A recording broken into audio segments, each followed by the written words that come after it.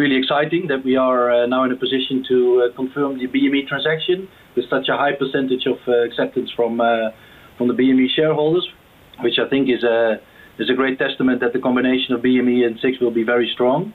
As you know, SIX has 3 different business lines: payments, data business, and the stock exchange.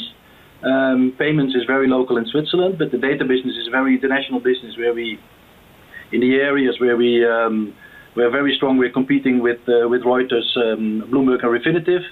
And on the stock exchange, we now made a big move to become even bigger and get more scale in Europe, in the EU, and in Switzerland together with the combination of BME and SIX. And we will use that platform around payments, around data, and the stock exchange to further build out our business.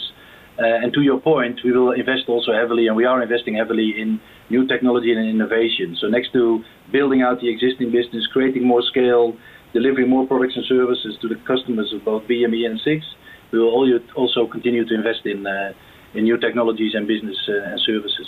So does that mean that you would be looking to add more verticals or continue to strengthen your payments or exchanges businesses?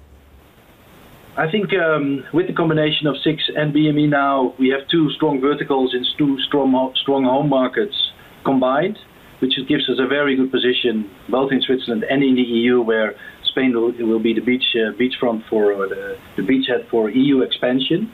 So from that perspective, I think we're sitting quite well. We will, of course, always look at opportunities for the exchange business also going forward.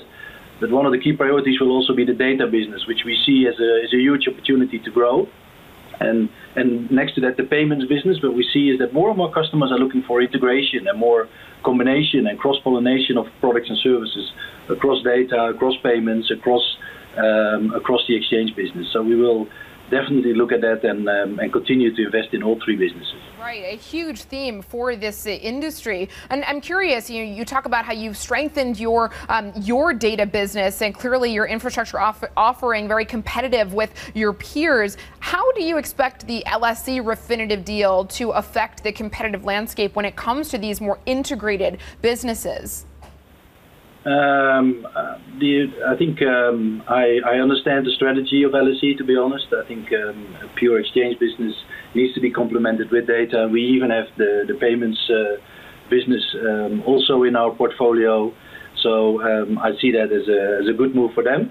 But we already have that portfolio. We will be investing in trying to get more data, alternative data, and other data sources into our portfolio, deliver that data in a smarter, more effective and flexible way to our customers using cloud, APIs and these kind of things.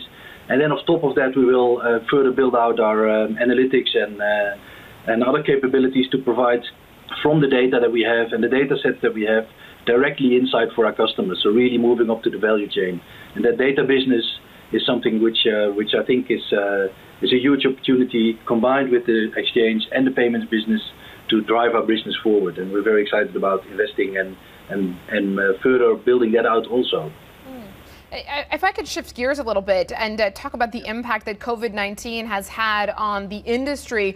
Clearly, from a market volatility perspective, this could offer a boost for the exchanges. We heard from Credit Suisse CEO earlier this week talking about the uptick in capital markets activity, which should be a tailwind for a business like yours. But if you can weigh in on that, that'd be great. But perhaps longer term, do you see COVID-19 leading to any structural changes within your industry? I think COVID-19 will create some structural changes to the way people live their lives, to say it very broadly, and might also make some changes to the financial industry, although I think that impact will be less big. Of course, we've seen tremendous volume in the last couple of months, and we will continue, I think, to see good volumes on the markets. There's volatility, there's interest. We also saw the first IPO of the season on the SIX exchange today. So also that season is now starting, and there will be more IPOs very likely following this year. So from that perspective, I see a positive landscape in the medium term. In the long term, of course, if companies are struggling to be profitable, if companies are struggling to deliver on their targets, that might impact share prices and might impact let's say, longer-term sustainable future of some of those companies, and that will then also impact, in the end, the financial markets, of course. So for short-term, medium-term, I'm quite positive. I do hope that many companies are able to survive this difficult period and get their business either in an adjusted way or in the way it was before, back up and running. And then it could be a blip, but if there are sustainable dents in certain parts of the economy, then there will be a longer-term impact.